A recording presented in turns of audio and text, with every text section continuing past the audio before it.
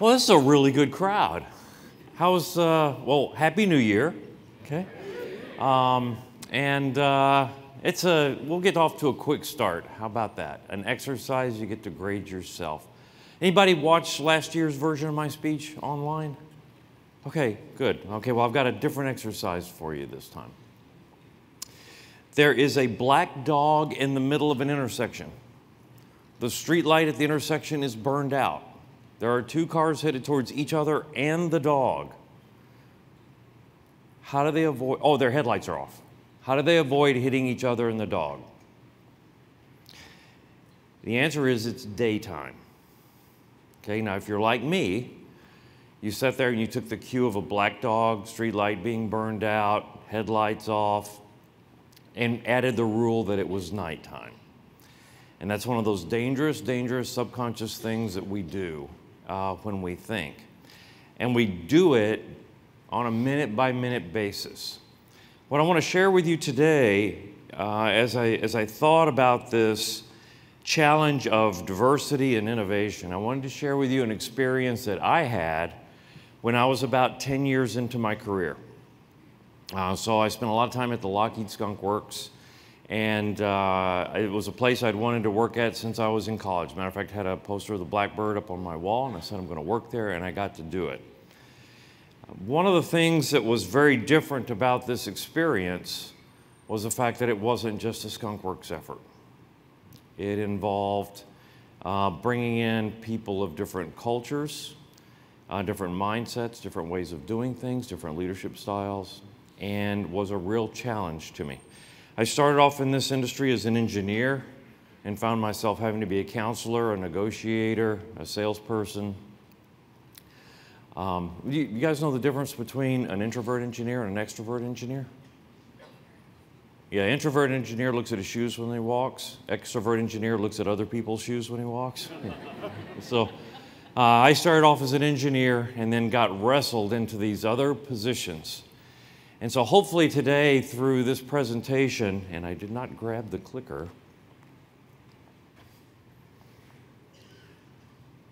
Where is the clicker?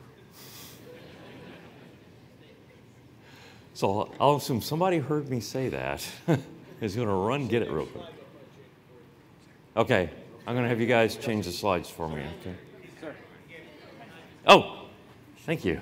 It's okay.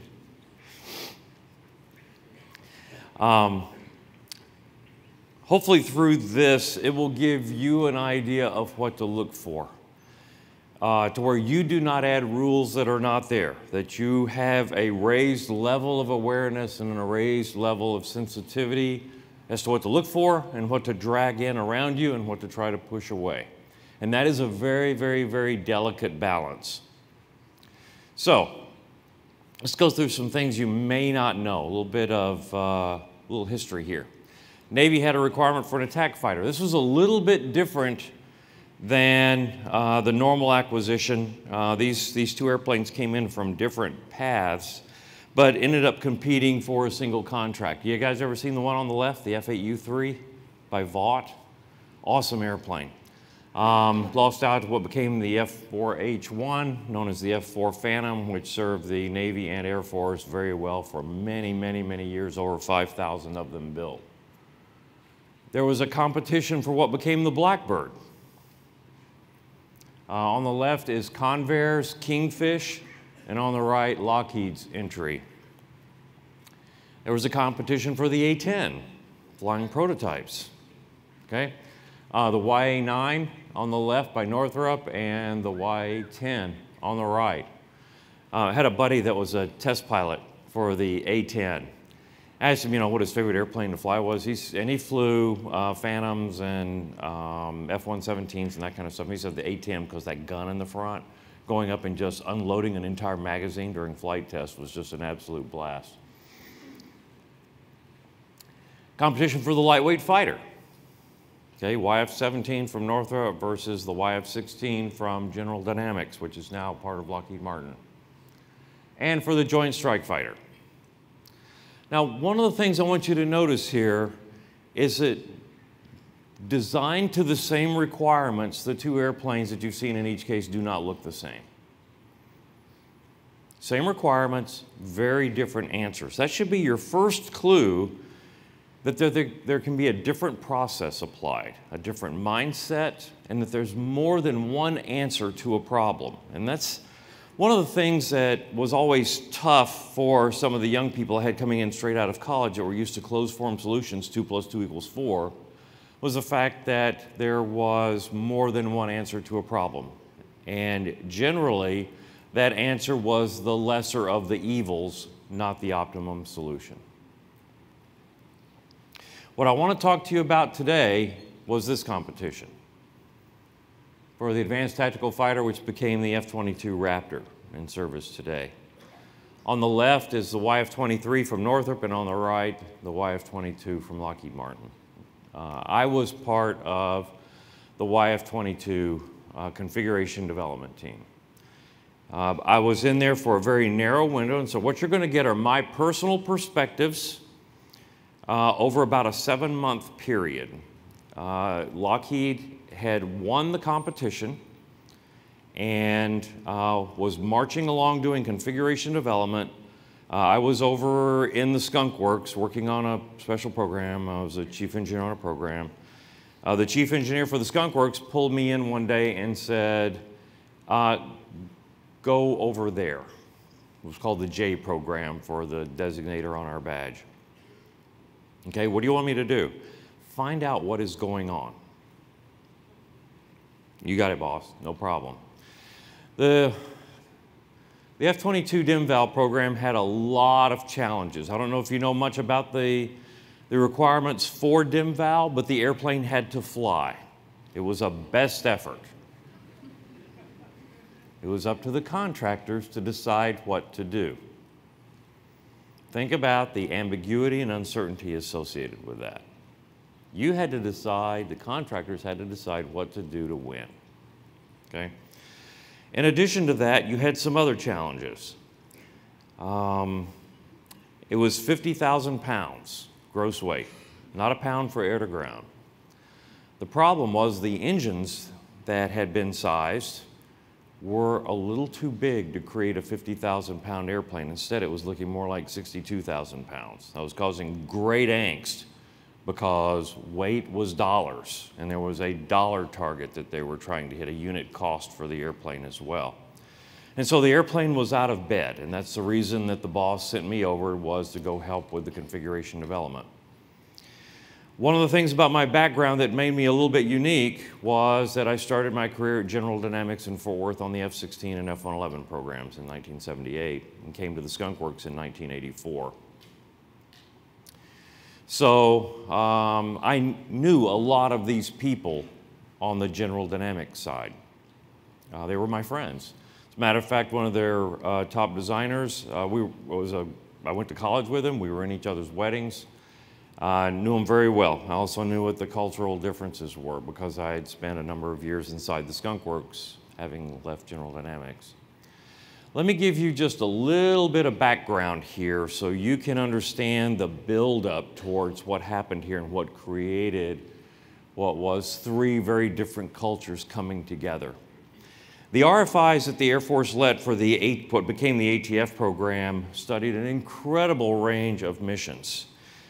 Some of the original designs that were submitted were Mach 3 interceptors. It was a pure intercept the bombers coming over the pole kind of thing, all the way down to pure air-to-ground missions and everything in between. Finally, one of the things they noticed very early on was supercruise was really important as you started dealing with the surface-to-air threats. You needed to have that sustained speed up there. Later on, as in the black world, stealth became, holy cow, we can really do this. Stealth became a requirement, but it became a requirement as an amendment just only a few months before proposals were submitted. And I will tell you, on a proposal of this magnitude, you will have been working it for a year. So to have a major requirement come through that affected the design like low observables was a huge impact to all the contractors except for Lockheed and Northrop. Lockheed had the F-117 going on in the black world, Northrop had the B-2 going on in the black world. That caused a real shuffle and a delay. There was then an amendment saying we're going to prototype. And I will tell you, the Air Force took tremendous heat for this. There was another program going in the background we'll talk about in just a minute that was going straight into development. Okay, they were in FSD, EMD, I forget which one it was called back then. And then after all of that came out an RFP amendment saying, you know, this is going to be really expensive. We're going to encourage teaming. Didn't define it, didn't say what it was, but encourage teaming. You started to see consortiums being built out there. Sherman Mullen got together with Dick Hardy and Randy Kent from Boeing and General Dynamics respectively. Sherm was the general manager for the ATF program at Lockheed. And they said, you know what, let's start thinking about working together here, what work splits would be and that kind of stuff.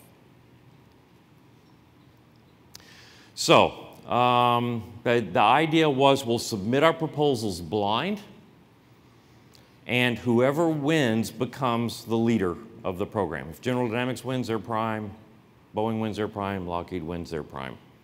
So it's split 34, 33, 33, and each one worked out the work splits. You know, what do we think we're best at? What do we bring to the table? And I will tell you, the final work split that was kind of decided is pretty much what exists still today on the program. It's lasted that long. Northrop and McDonnell Douglas announced their teaming about 2 weeks after Lockheed, GD, and Boeing did theirs. I remember when the teaming came out, it almost seemed reactionary to me. May not have been. I'm sure they had to have a lot of planning and work and stuff. But it was even seen by a lot of people in the industry as reactionary. And I think that's a bit unfair, but there's a caution in there for you, okay? One of the first cautions, perception, optics. Very often, optics drives what's going on, not reality. Okay, you see it in social media like crazy today. The program that was going on at exactly the same time was the General Dynamics McDonnell Douglas A-12 program. They were going straight into EMD. They were building multiple aircraft. The Air Force was really blasted for putting in this prototyping phase, which was going to increase cost. It was going to delay the program, which added further cost, and really praised the Navy for creating this launch of getting this stealth fighter on the deck as quickly as possible. What was different about this arrangement, General Dynamics and McDonnell Douglas each had 50% of the contract. No clear leader. In addition to that, they were competing for being prime in production. So here you have a collaborative effort going on to develop an airplane knowing you're competing. Think about the dichotomy that it sets up inside there, the stress that sets up inside of a program. There were some tremendous breakthroughs in there. I wonder how it really affected what could have been, we'll say, competitive advantages, how you set yourself up for your proposal. You know, a lot of questions in my head. Whereas the ATF program, the one that I went over to be a part of for about 7 or 8 months, had a very clear leader, a structure that was defined for the full extent of the program, dim-val through production. So I thought that was very, very wise, and in retrospect, I think it proved very wise. So the 3 proposals that were submitted were very different, and I'll show you each of the configurations here in just a second, but they came from very different cultures. Lockheed had the focus on system engineering for their solution. That was their big thing. It wasn't a point design that they submitted. They did lots of trades, system engineering, program planning work. They also had the knowledge of the stealth programs going on. The F-117, they had done Have Blue, and the F-117 was in production. And so they were dealing with what fielding stealth was really like. In addition to that, you had the skunkworks prototyping mentality inside there. General Dynamics came in with the legacy of the F-16. how do you do fighter production? How you manage cost on such a program? You know, a high-rate production program. And they came in with an extremely mature design, including a lot of detailed design of structure, subsystems, weapons integration. They had a full-scale mock-up of their airplane. And then they had a kind of a unique sensor integration on it. The infrared sensor was actually in the nose and the radar was back kind of in the strakes itself. So they looked at the problem very differently. Boeing had a point design that really emphasized speed, so it was a bit larger than the competitors, had a better fineness ratio for better supersonic performance. And they also were very interested in stealth. They were an LO contractor, or they were a contractor on the B-2, having to build structure, LO structure for that aircraft, as well as work a lot of mission systems work. So they had that kind of mentality coming in there. In addition to that, they did a lot of advanced materials work in thermoplastics and that kind of thing. When you look at the leadership, Lockheed's leader, Sherm Mullen, was extremely dynamic. Sherm is still to this day a very dynamic person. He's a very powerful personality, very tall, very tall man, so a very imposing figure. Not quiet, speaks his mind. Dick Hardy from Boeing came in with a very intellectual approach to things, very different than Sherm. Randy Kent from General Dynamics was, I'll say, more in the conservative mindset. Let's make sure that this stuff is going to work. Let's not arbitrarily reach for the stars on this. You know, whereas Sherm was very technology focused and really reaching out there, having been in the Skunk Works. So you saw differences in not only the engineering group that came to work, but in the leadership styles themselves. So the cultures were very different. When Lockheed was announced as the winner, that was on a Friday, I believe, the following Monday, representatives from all three contractors were in Burbank to look at each other's proposals. For the team that got to sit down and look at those proposals, it was the first time they had ever seen a competitor's proposal before. As a matter of fact, they got up and briefed their proposals. Each team had 2 hours to brief their proposal.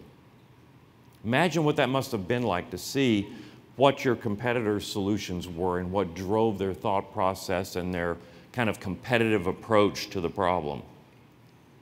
In addition to that, the Air Force briefed the scoring.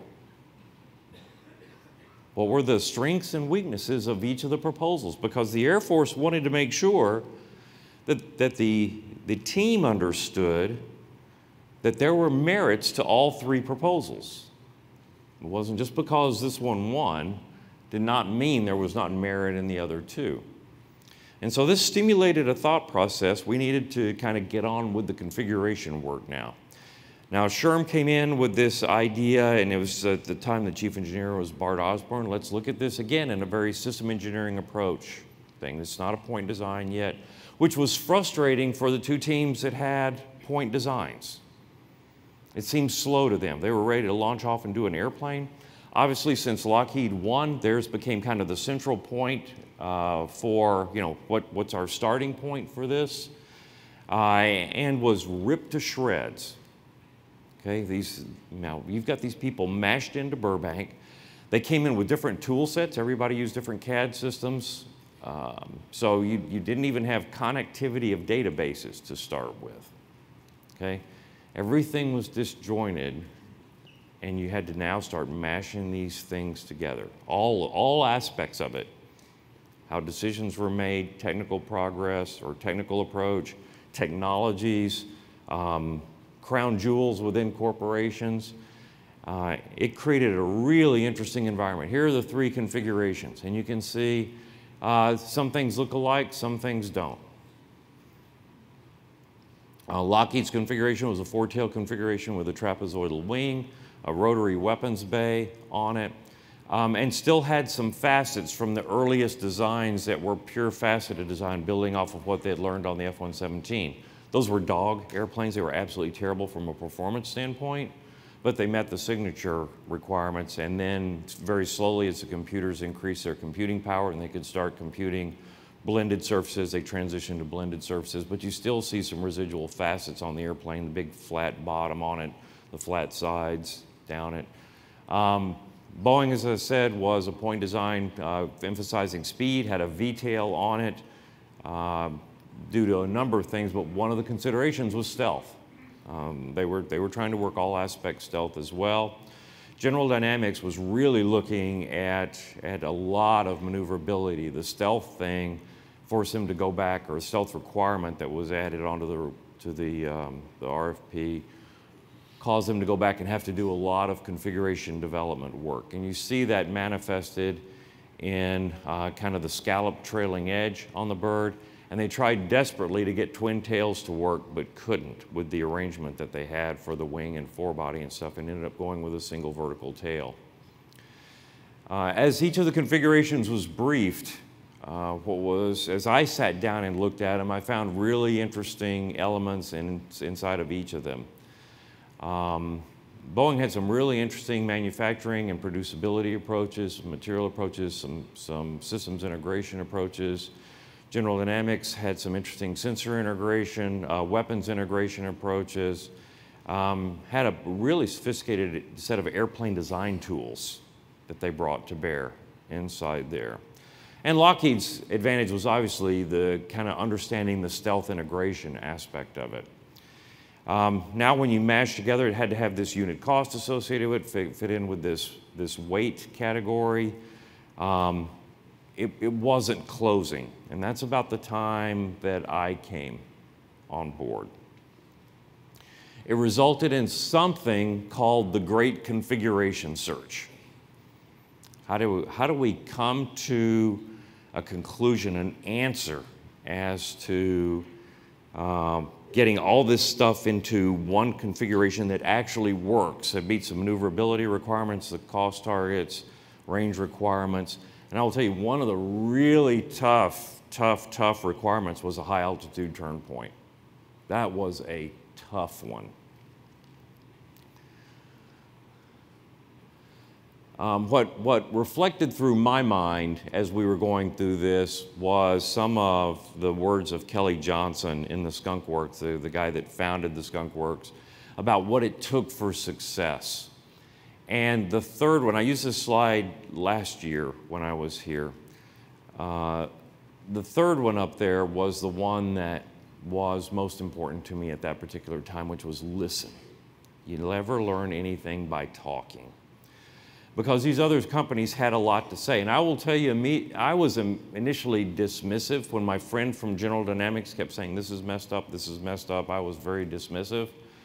And then I was, over on the program and found a lot of good stuff. I found a lot of weaknesses and started working the weaknesses. The challenge was that you had not a single entity as a team as you would have as if it were kind of a single company working this. It was a blend of arm-in-arm collaboration, knife fights, arguments, vicious arguments, that had, because of differing opinions about how something ought to be done. You saw alliances form, kind of like on the TV show Survivor. As people kind of positioned for different areas of the airplane and what they thought the right answers were going to be in an integrated context. There was a couple of people that I thank tremendously for helping apply focus. And it's Paul Martin and Jerry Murph. Paul was kind of a chief engineer for technology on the Lockheed side. Jerry Murph was kind of the chief engineer on the General Dynamics side. And they said, guys, we're not building a stealth airplane that's a fighter. We're building a fighter that is stealthy. And that may not sound like a big difference, but it is. It is a huge, huge difference because it sets priorities inside there. And without those priorities being set, it was hard to make a lot of decisions. And so you saw compromises being made in there to make sure that it was a fighter plane first. And then you saw the groups working really hard to get stealth on it. And when you go and look at, for instance, the F-117, the aerodynamicists they did not have their hands on the steering wheel. The propulsion guys did not have their hands on the steering wheel. The maneuverability guys did not have their hands on the steering wheel. The stealth guys firmly had their hands on the steering wheel of that airplane. You couldn't allow that to be the case for this airplane. The performance points were so demanding, so incredibly demanding. The range was demanding on the aircraft. The amount of sensors that it had to have, the situational awareness, the amount of communications it had to have, you couldn't allow that mentality to take place, but you couldn't ignore it. So setting that priority was absolutely critical. And in the background is one of the pieces of artwork that was used to talk about this great configuration search. It was finally decided that the whittling away at the Lockheed configuration was not going to work. So they had to make some fundamental changes. And this opened up the design space tremendously to different wing shapes, different empennage arrangements, different forebodies, different weapon bays, different nozzle integration. And so you can see the string across the bottom there. I think it's about eight or nine configurations that were down selected to about 5 that went to 1. Now, this may not seem like a big deal, but when you win the contract in October of '86, decide in May that the configuration just isn't going to work, and you have a flight date sitting out there, that pressure is enormous. I remember a big sign up on the wall saying, number of days to first flight. So every time you walked into the program area, you had that reminder, and you didn't have an airplane yet. Set up tremendous internal pressures to get decisions made.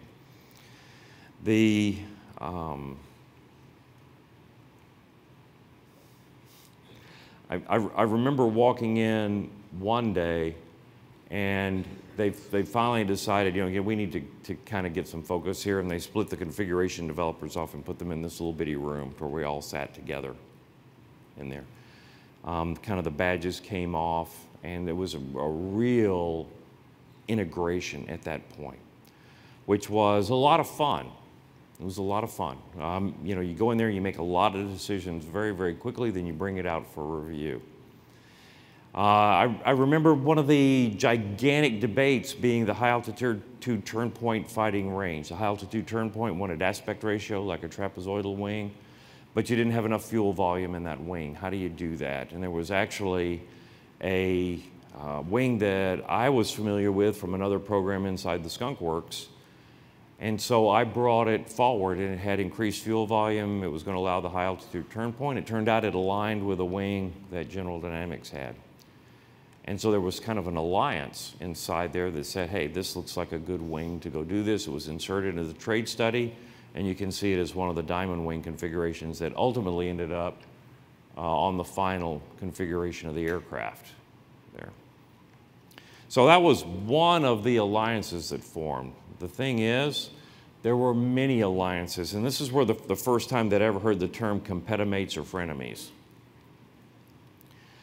You had to put your best out on the table to do this, because we were in a competition still, up against Northrop and McDonnell Douglas that represented a formidable talent and past performance history. Between Northrop's understanding of stealth and having built inexpensive fighters, and McDonnell Douglas, who was the fighter manufacturer. And so we had to figure out how to work together in this environment, even though in an adjacent building, I was working on a program where we were directly competing with both General Dynamics and Boeing. So I had to shift my head fundamentally when I went into the ATF or J program area. So, alliances formed. And here's an example of just a few of the technical alliances. And I'll walk through some of these with you so you can get an idea of what they look like. But I want you to realize alliances were formed at a programmatic level as well. How the airplane should be built, what it should be built out of, where it should be built, what were the right political answers for where it should be built. Those kinds of things were going on in addition to the technical product. One of the things I always giving the admonition to my teams during a competition is that the great technical solution will not win you a program, but a poor one will lose it for you. It's that sum total of what you offer that's absolutely critical. The programmatic as well as the technical is absolutely critical. So let's walk around this thing. On the top left, you have the wing configuration. I talked about it for a minute there. You can see the original trapezoidal wing on the Lockheed offering and the Delta wing on the General Dynamics offering. This was an interesting one because it forced us to go into a room and have a different set of briefings and that kind of stuff to be able to show each other exactly what we had. But the Air Force was very accommodating in letting that happen. It allowed a discussion to take place that could not take place out in an open area. The open area being the ATF program, which was still a SAP area. And that discussion opened up not only the high altitude turn performance, meeting that point and the range, but also the structural benefit of having more root chord length to attach the wing for bending moment. The structure was more efficient, which actually had a weight benefit on the aircraft, which everybody loved. The inlet configuration was a giant debate. Boeing had a very large forward-mounted inlet on the aircraft. The idea there was to be for signature, diverterless, have a minimum aerodynamic run ahead of where you close off the aperture shape to minimize the boundary layer buildup before you actually form the duct.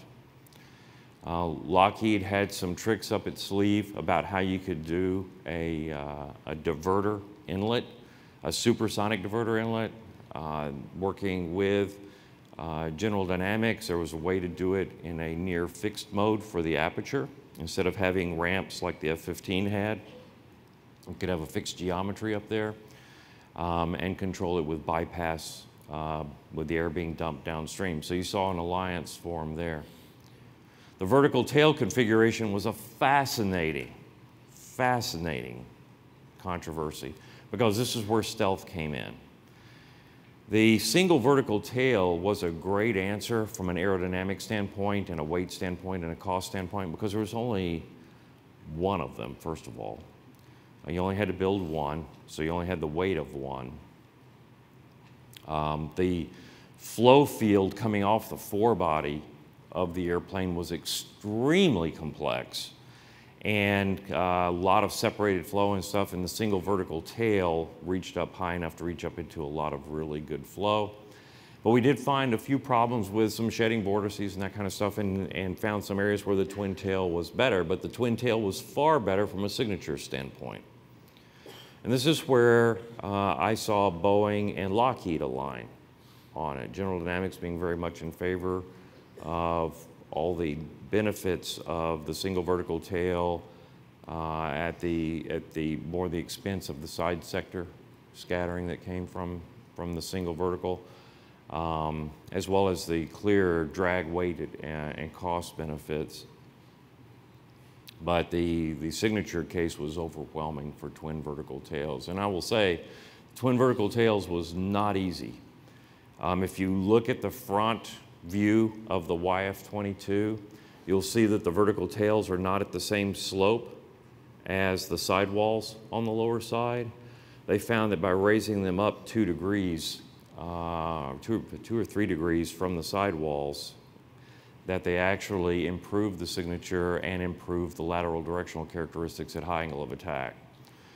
Initially, that was a huge resistance to making anything other than parallel to the sidewalls, and so you had these micro debates that went on inside there, in addition to the macro debates about what the answer really needed to be.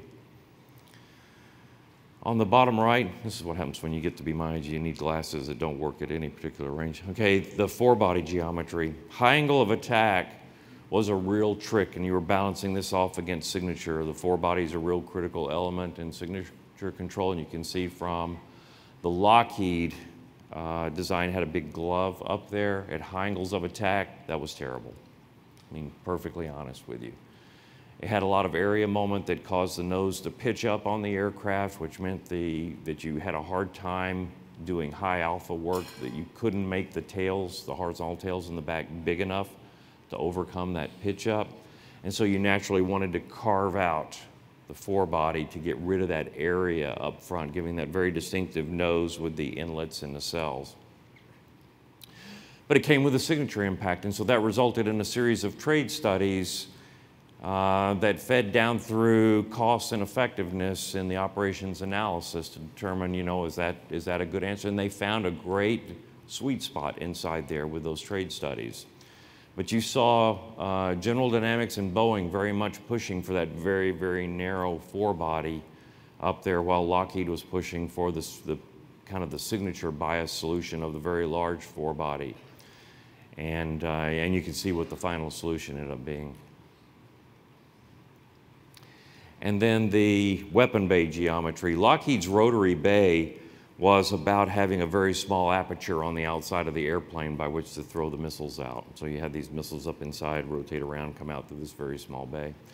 General Dynamics had this very flat bay with all the missiles exposed. You had very large doors then on the aircraft. Boeing also had an arrangement that had the missiles very much against the outside contour. Some of their earlier configurations actually had kind of conformal weapons, trying to carve volume out of the aircraft for supersonic performance. And so you saw an alliance there to go and get rid of the rotary weapons bay that had a negative volume impact, that had some terrible packaging implications, and you see the flat bay show up. And this is before you had the AIM-120Cs, the C model of the AMRAAM with the smaller fins. You had the very large fins in there, but everybody knew the smaller fins were kind of coming, and so going through how do you design it to hold 4 of the standard AMRAAMs, knowing that in the future you want to hold 6, and so there was, you had to do all these extra trades to make sure you weren't unnecessarily compromising or limiting the airplane. One of the ones that's not up here is material solutions. Boeing came in with a desire to use thermoplastics on the aircraft and use composites as much as they possibly could on the aircraft. They saw a weight advantage there as well as a potential cost advantage with it. Lockheed also favored a lot of thermoplastics, but with a lot of metallic structure underneath it. Unbeknownst to General Dynamics and Boeing, Lockheed had built thermoplastic vertical tails for the F-117. And had put those into service to try to understand the in-service implications of thermoplastics instead of thermosets.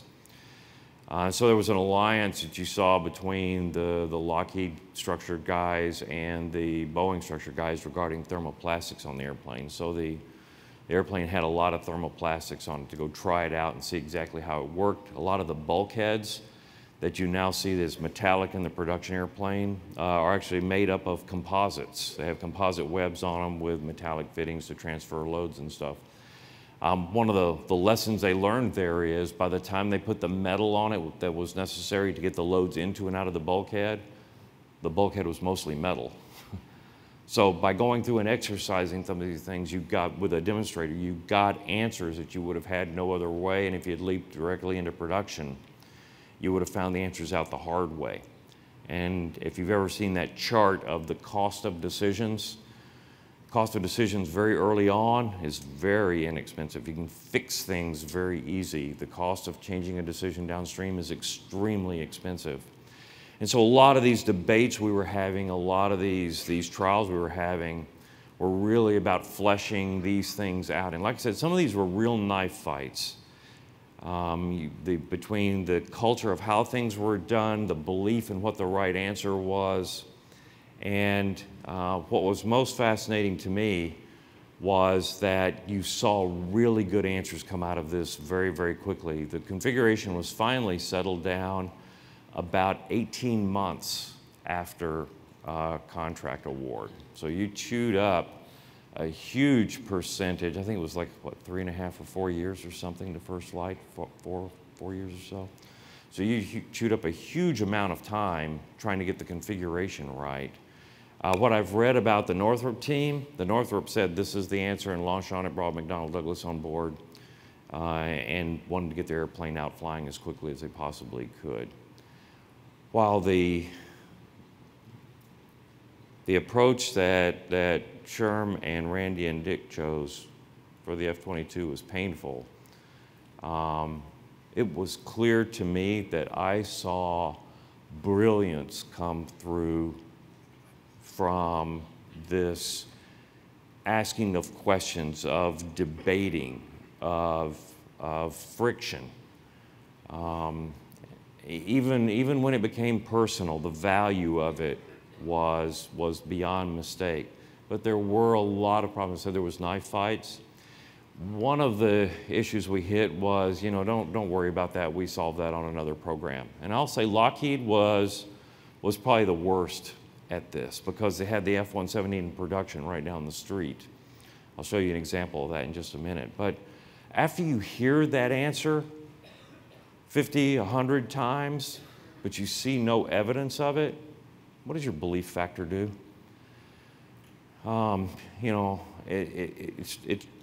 you don't really have any confidence in the decision. It sounds like a fake answer.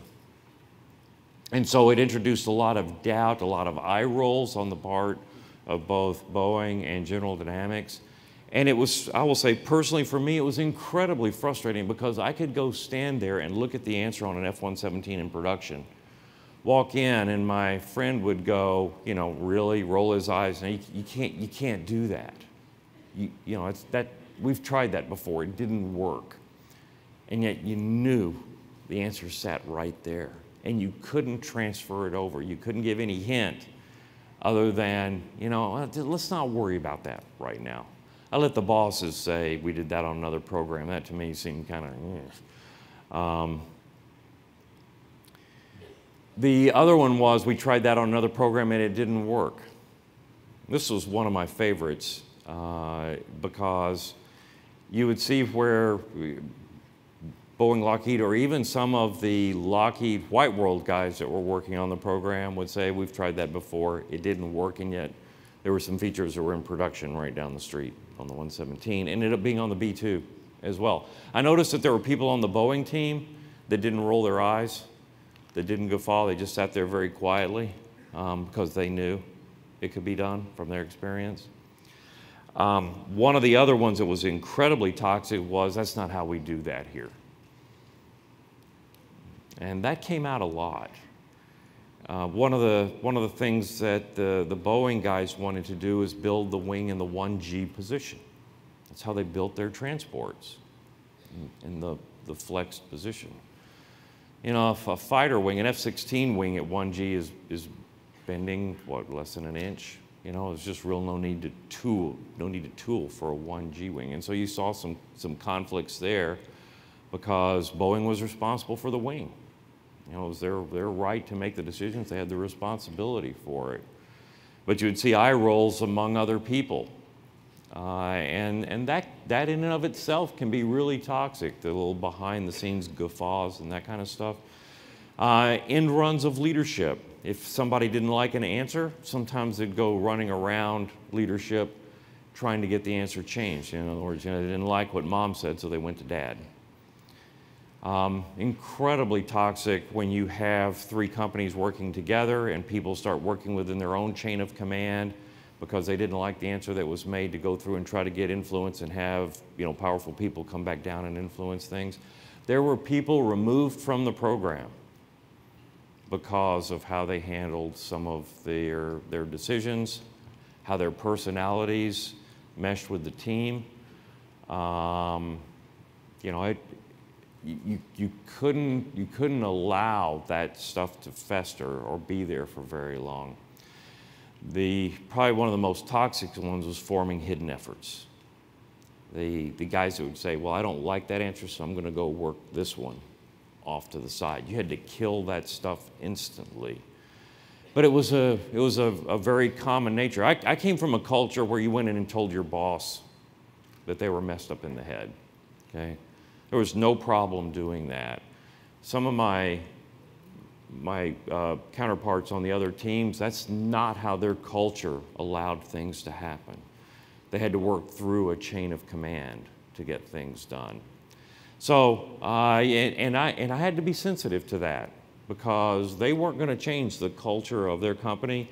And when this gigantic configuration search was over with, they had to go back and work within their own companies. I'll say I learned stuff from both General Dynamics and Fort Worth, and I had even worked at General Dynamics before. There was stuff that was really well done, good ideas. I'll steal anybody's good idea. I don't care where it came from. It doesn't need to be mine. Here's an example of we did it on another program.